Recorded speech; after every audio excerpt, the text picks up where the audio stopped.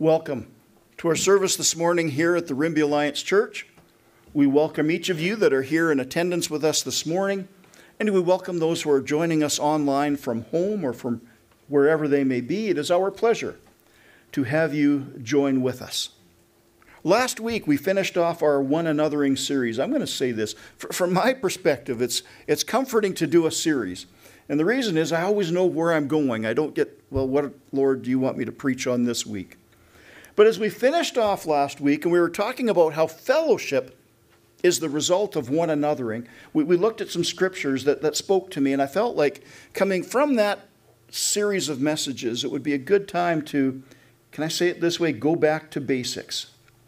We read a passage from John chapter 3 last week, and we're going to look at that same passage this morning. As a matter of fact, I offer my apologies. We are going to read from John chapter 3, but we're going to go all the way from verse 1 through 21. So a long passage, but it draws it into context. It really allows us to see what Jesus is speaking there in John chapter 3. And I think next week we will go for a walk down the Romans road. And if I say it that way, how many of you recognize what the Romans road is really about? It is a way that God has worked out our salvation for us. It's a convenient way, if I can say it this way, of witnessing to someone. How we can simply take passages within the book of Romans and show you have a need for salvation, and here's how you come to that saving relationship with our Lord and Savior Jesus Christ. So we will look at that next week. This morning we are looking at our need for salvation. I'll say it this way, in some of the readings that I have done, and even fairly recently, there are many in society who look at organized religion with a wrong point of view on why we gather together to worship and praise our God. And their view of who God is, they see God as this awful menace to all that they hold dear, trying to suppress their will with demands that are not attainable. And that's wrong, isn't it? That is wrong from a biblical perspective. That is not who our God is. And it is not what Jesus Christ came to earth to accomplish. So to make statements like that is to entirely ignore the biblical account of Christ's life and his work. I feel like I'm preaching to the choir. I don't think there's anyone here this morning who will argue or debate this with me, but allow me to walk us through this process, looking at these in context. John chapter 3, reading verses 1 through 21. John 3, 1 through 21. There was a man of the Pharisees named Nicodemus, a ruler of the Jews. The same came to Jesus by night and said unto him, Rabbi, we know that thou art a teacher come from God. For no man can do these miracles that thou doest, except God be with him. Jesus answered and said unto him, Verily, verily, I say unto thee, except a man be born again, he cannot see the kingdom of God. Nicodemus saith unto him, How can a man be born when he is old? Can he enter the second time into his mother's womb and be born? Jesus answered, Verily, verily, I say unto thee, except a man be born of water and of the Spirit, he cannot enter the kingdom of God.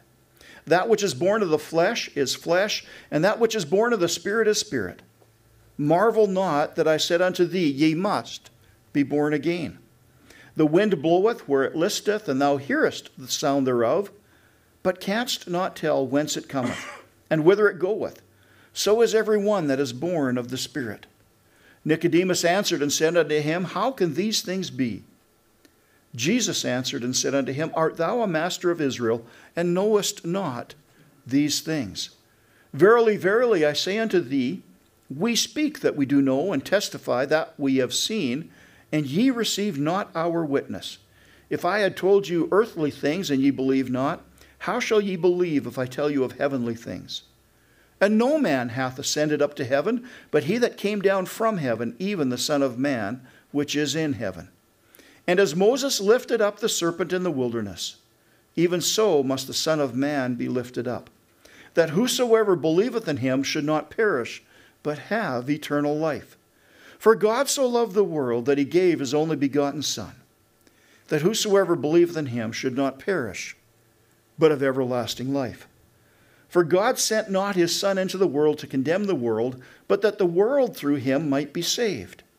He that believeth on him is not condemned, but he that believeth not is condemned already, because he hath not believed in the name of the one only begotten Son of God.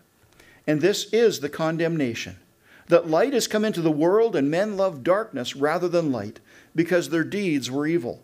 For every one that doeth evil hateth the light, neither cometh to the light, lest his deeds should be reproved. But he that doeth truth cometh to the light, that his deeds may be made manifest, that they are wrought in God. Let's pray.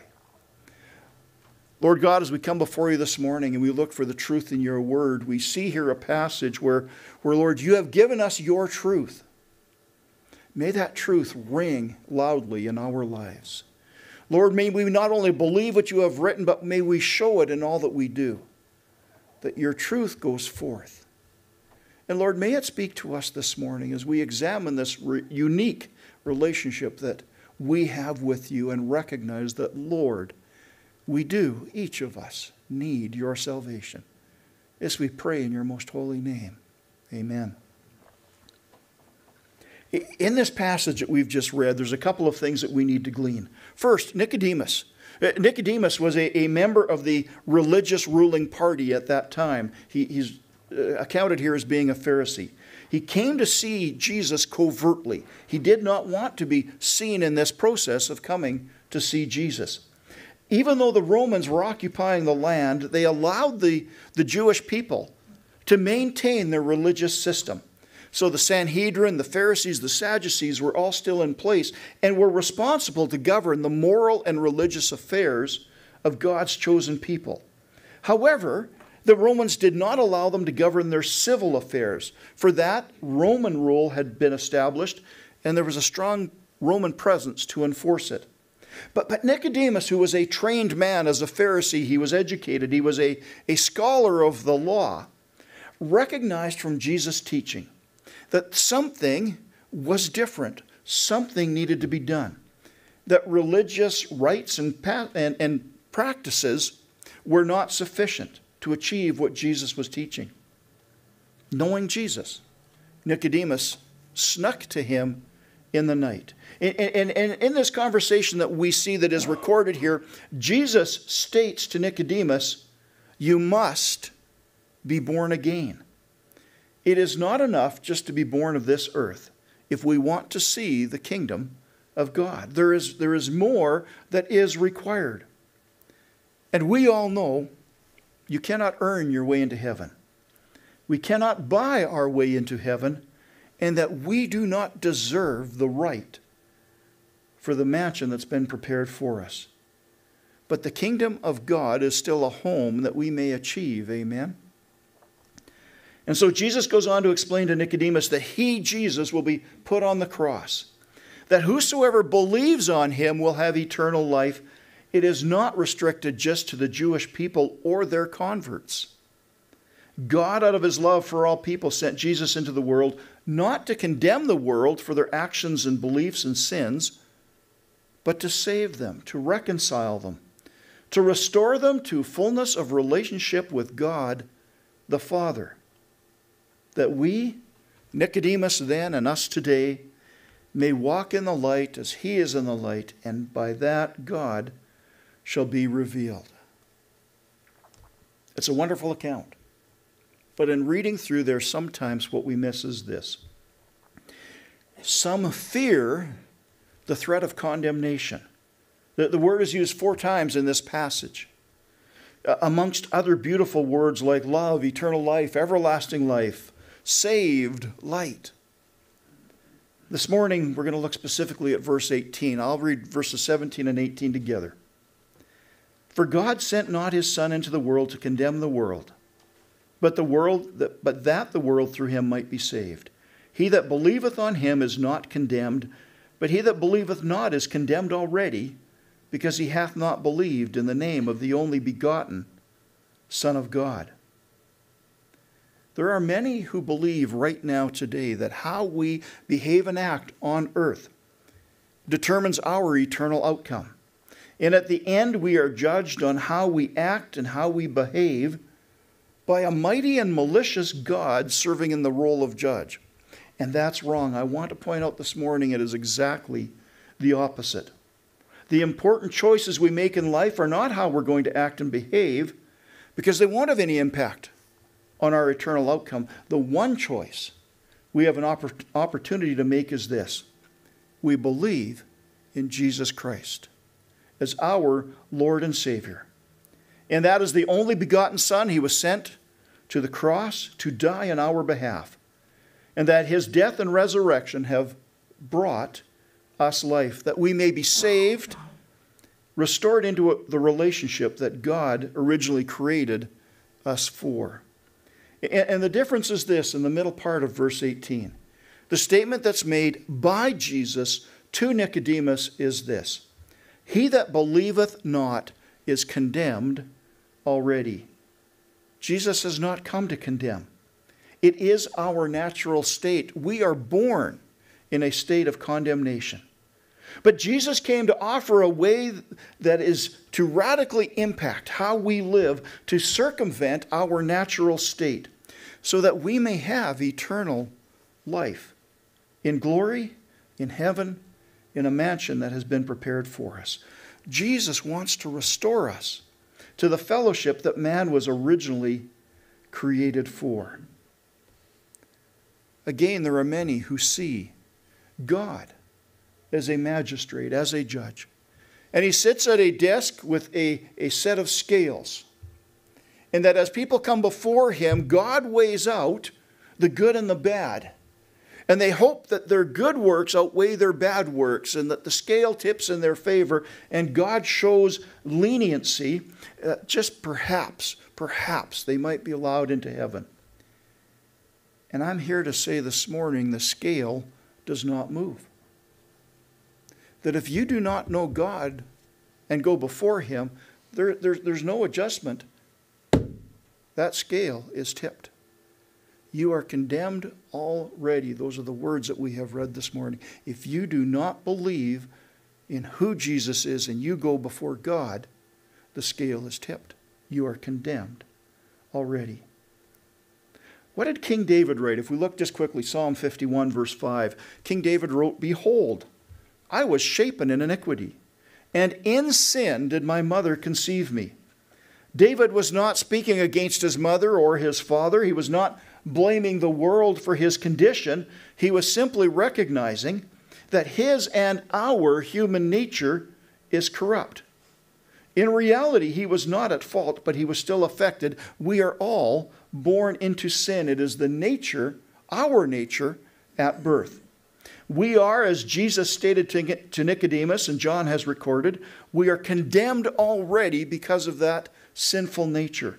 Jesus did not come to condemn. He came to save, rescue, and restore us. Condemnation was already in place. To understand this aspect of restoration, we have to go right back to the very beginning. And we don't have the time necessary now to read all through this. I would encourage you this week, read the first 3 or 4 chapters of Genesis and just see how all of this unfolds. Genesis chapter 1 is the creation account. And we read at the end of it, "And God saw everything that he had made. And behold, it was very good. And the evening and the morning were the 6th day." How many of us believe God created everything? Amen? And yet we know there are other theories that exist that it just baffles me. One of those is the Big Bang theory, chaos theory, that out of something destructive, something beautiful and improved comes. Let me relate it to this, as I've been doing some thinking on this. It's like saying if I took I have to think of the years they made them in, what might it be, a 78 AMC Gremlin. I don't know if they made AMC Gremlins in 78, but how many of you are familiar with the old AMC Gremlins? It would be like taking an AMC Gremlin and driving it into a light pole and expecting it to turn into a Porsche. No, that is what they're saying. This is chaos theory. That out of this explosion, there's something beautiful that came out of that. We know that that's not the case. Or we would all be buying old cars. Let me say this. I can't remember. I've lost track. But I had any enjoyable youth. I think I was the veteran of 12 or 13 accidents that God saw me through.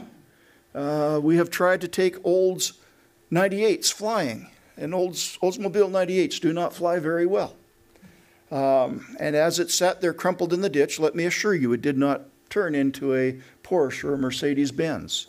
Even Barb, my loving wife, who started off with was it a 69? 65 Chevy Nova. Now, Barb in her younger days used to be a gymnast, and so she decided to try it with her car. She did cartwheels in her Nova. It did not turn into a BMW or anything else. Why? Because that is not how nature reacts. It is like we see where they blow up buildings to knock them down to build something new. If the chaos theory were true, some of those buildings would turn into the Taj Mahal. And that is literally what they say, what they expect would happen. That in that destruction, something beautiful would come out of it. I don't know of any single example. The other aspect is the whole primordial ooze, that out of this poisonous cauldron, life is going to emerge. That is the thing that horror movies are made of, not how we began. My friends, God saw everything that he had made, and behold, it was very good, and the evening and morning were the sixth day. And as we go into Genesis chapter 2, we see more detail how Adam and Eve were brought together, their roles, their purpose. But it also shows in chapter 2 of Genesis that God had a personal relationship with Adam and Eve. He walked in the garden with them. He was physically present. He communed, he fellowshipped with Adam and Eve. And then in Genesis chapter 3, we see disobedience and sin enter into the relationship that God had established. Genesis chapter 3, verse 8. And they heard the voice of the Lord God walking in the garden in the cool of the day. And Adam and his wife hid themselves from the presence of the Lord God amongst the trees of the garden. My friends, this was God's intent. This is why he had created man. He walked in the garden with Adam and Eve. It's a relationship that he desires with each of us. Openness, honesty, communion, respect, love, in fellowship. This is what God wanted. But sin destroyed that relationship. And so at the end of the chapter, we see punishment coming. Barb and I were in the car just recently. We were driving, and I said to her, why is it that all the food we're not supposed to eat is really what we want? But that's part of our nature. Is we see these things that appeal to us that we want, and yet these are the things we're told not to do. Adam and Eve had everything in that garden. They walked with God. The one thing they weren't supposed to do was the one thing that destroyed that relationship. Did Satan tempt them? Absolutely. Did Satan create the desire? I'm going to have to do more study because I started thinking about that this week. Where did that originally desire come from, or was that a product of freedom of choice? But we know what happened, the bottom line. Both Adam and Eve disobeyed God, and sin entered into this world and the relationship that we have with our Creator. At home, we have two cats. Their names are Pumpkin and Spice. They have an entire house to run around in, and over a period of time that we have had them, we have bought them a number of toys which we thought should be appropriate for them. Our grandson didn't, because the last time they were out, he stole them. We have some new ones. But the reality is this. These two cats, for some reason, are determined to destroy our furniture. We are not sure why this is. We've tried multiple ways to get beyond that. We have provided them with proper and appropriate ways to release their desires. We have a number of scratching posts in the house. We have a cat tree in the house for them to carry all of this out on. And yet they continue to scratch the furniture. Now, we could say the fault is not Pumpkin and Spice. but is a former cat we had in the house, which was one of Courtney's, who did scratch up the furniture. But prior to that, when we received the furniture, and I have to be careful how I say this, because when we hear hand-me-down, we tend to think of hand-me-downs with a negative connotation. We got that furniture from my parents when they updated their furniture. An animal had never been on that furniture, and yet that cat, when that furniture came in the house, decided that it was the ideal place to scratch. What brought that on? So I could blame this on Courtney, but I have to say, regardless, Pumpkin and Spice have chosen of their own initiative to scratch the furniture. Why?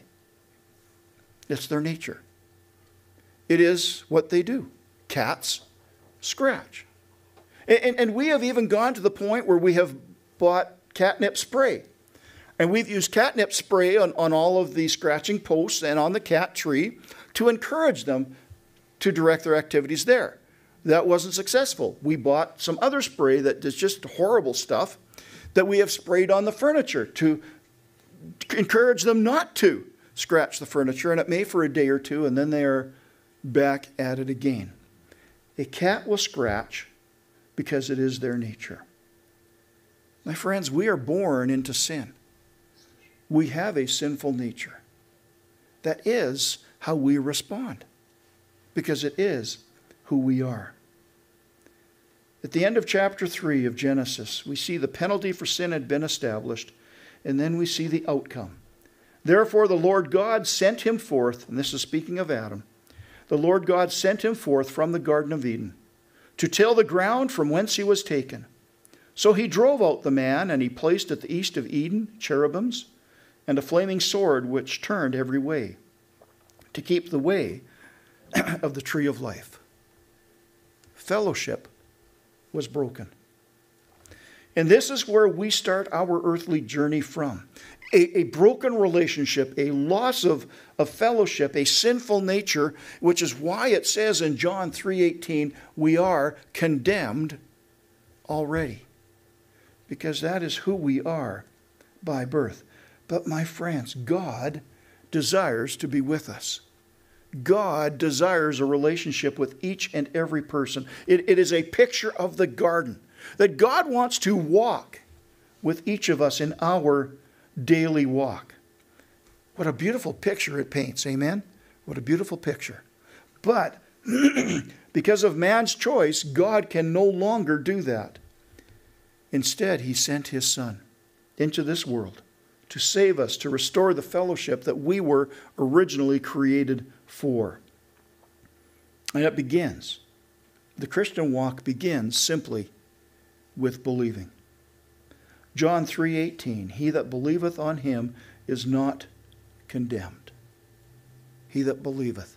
This word in the Greek that's used is the Greek word krino, which means to separate, to put asunder, to determine, decree, to judge. Sort of one of the lengthier definitions of it is this: summoned to trial that one's case may be examined and judgment passed upon it. The Greek word is used 114 times in the New Testament.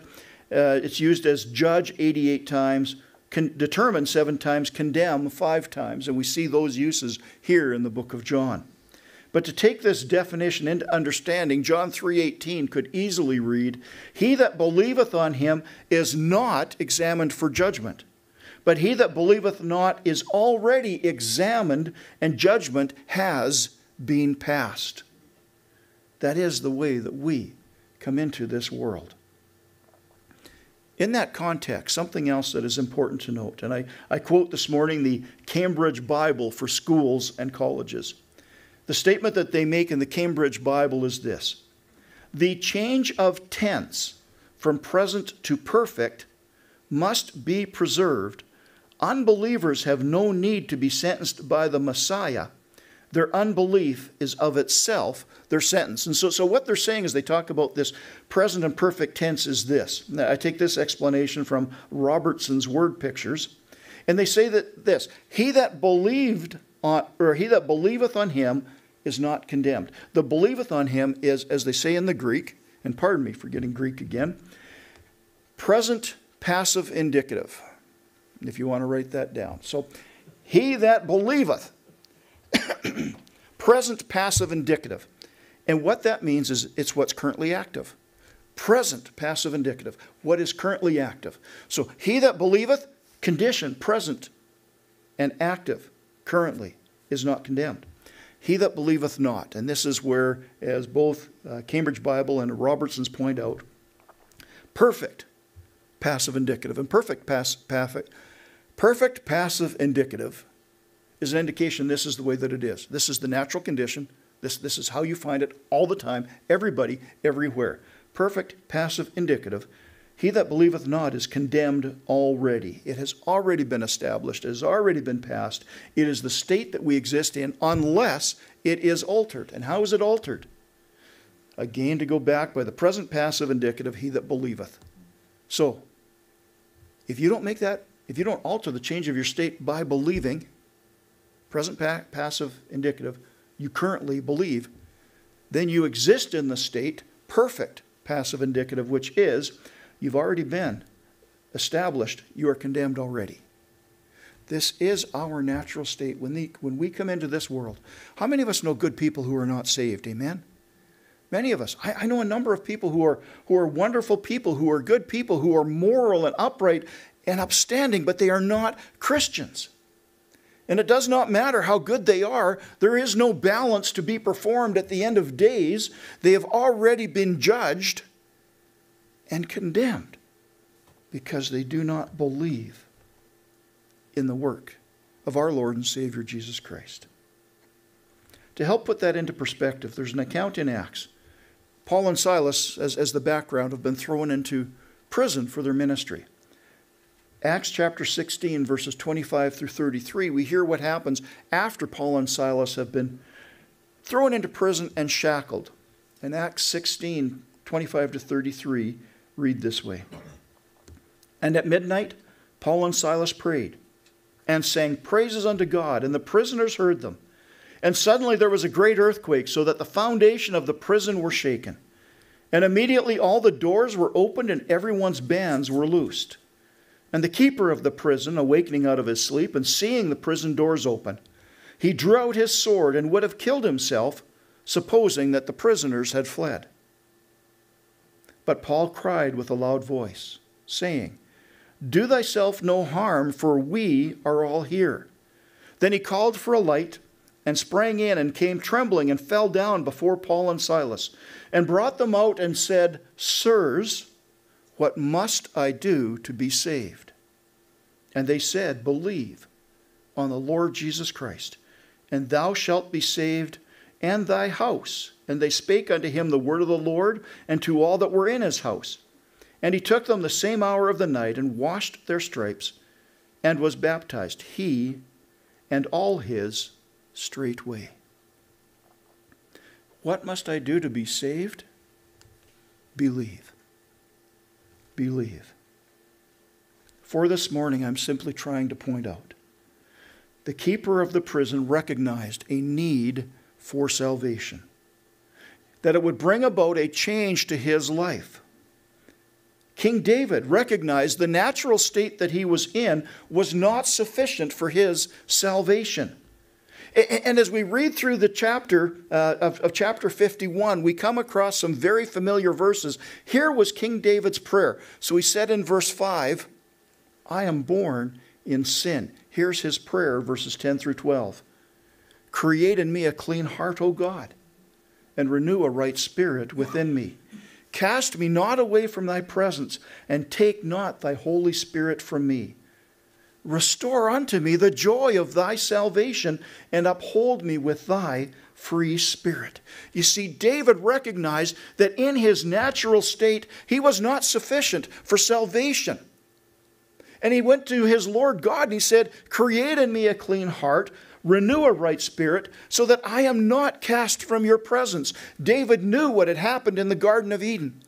That when sin destroyed the relationship that man had with God, they were cast away from his presence. That relationship no longer exists unless the joy of salvation is present because we believe. I love David's word, restore unto me the joy of thy salvation. That was his desire, today as we come before Him, do we believe? Do we know? Do we understand the joy that salvation brings? King David did not want separation. His desire was to be restored unto. I'm going to say that line again because I'm not sure I said it correctly. King David did not want separation.